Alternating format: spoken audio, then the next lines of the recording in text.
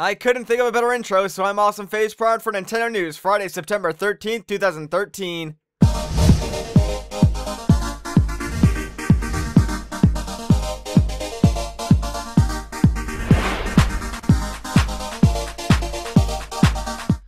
A brand new Pokemon trailer released recently shows off the Mega Evolutions of a few new Pokemon: Chespin, Fennekin, Froakie, Garchomp, and both Mewtwo X and Mewtwo Y.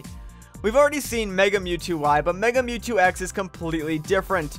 Along with these Mega Evolutions, it was also revealed that the players can now change the look of the protagonists in the game and customize almost everything to make your character unique to you. Not only that, but certain male and female Pokemon have different forms, making it much easier to figure out what gender a Pokemon is at a glance. Kind of a side note, but it was in the trailer, the Pokemon Furfrou, I think is how you pronounce it, can be groomed into different styles. As far as I know, this is just a cosmetic change and doesn't actually do anything to the stats of the Pokemon, but it does give you the option for some customization, which is always welcomed. And now it's time for some super amazingly awesome Smash Bros. 4 news. This week, Sakurai has confirmed the next playable character in Smash Bros. 4, which is the one, the only, Princess Peach. Now, I'm not trying to upset any Peach mains out there, but I think this is another character we all just assumed that was going to be in the game. I understand they're trying to build hype and everything like that, but at the same time, this is kinda trolly on Nintendo's part.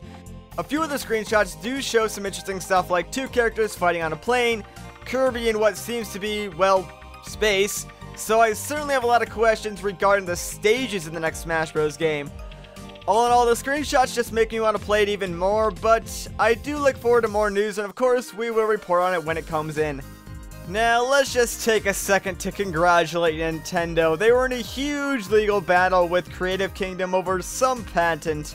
Long story short, if the case would have ruled in Creative Kingdom's favor, the Wii and maybe even Wii U would have actually been banned in the US, and that would have just been terrible. The Wii is still one of the best-selling consoles of all time, and no doubt will continue to be one of the best-selling for a long time coming. So good job on Nintendo and their legal team for winning this very important case for the future of Nintendo. IGN recently held an interview with Zelda series producer and asked him about the possibility of a Majora's Mask remake. He simply replied by laughing and then said, "I guess that's really up to them." To which I say, I'm pretty dang sure we've made it plenty clear that we want this. Remember that Operation Moonfall petition that got a ton of signatures? Nintendo should know by now that there is an audience and a demand for this remake. And I understand that they're busy focusing on newer Zelda titles, but even confirmation that's in the pipeline to be worked on would be nice. But I guess only time will tell, so we'll keep you posted. Anyway, that's gonna do for this week's Nintendo news, but if you want to listen to me talk some more, you can come and check out my channel. There you'll find an ongoing Let's Play of Paper Mario for the Nintendo 64. Anyways, I've been Awesome Face Prod for Nintendo News. Have a great day.